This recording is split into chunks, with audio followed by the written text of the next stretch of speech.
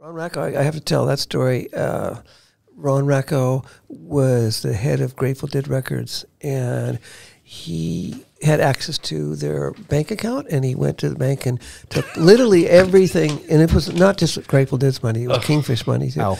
And he left the country, and they put a warrant out for him. But I ran into him, so again, by accident. I don't believe in accidents, but I ran into him up at Squaw Valley, and he was shocked because he was in hiding, and he was out of the country for a long time. But here he was in Squaw Valley, up in the Sierras. And so he took me back to his flat, and because he felt guilty about everything, he gave me a rare print by this photographer, Curtis, that did rare old American Indian photos from the 1800s. So he gave me that, and I have, which I have to this day. But I think Ron Rakow eventually ended up doing time for some of his things he did. It's amazing how what you've just said happens to a lot of people. I mean, you know, you entrust these people. I mean, you as artists are on the stage, you're doing your thing, that's what you know.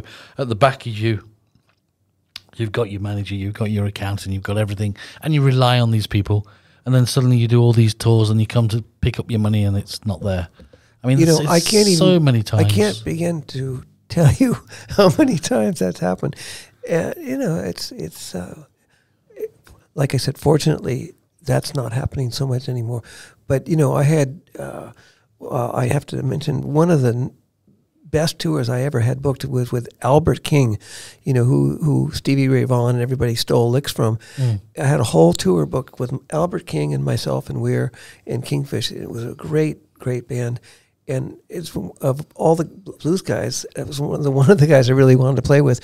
But John Shear, who was the Bill Graham of the East Coast, he nixed it because he was in competition with this other guy that had booked it. So we weren't able to do the tour. And it was all booked and everything. We had to cancel it. Let down. Yeah.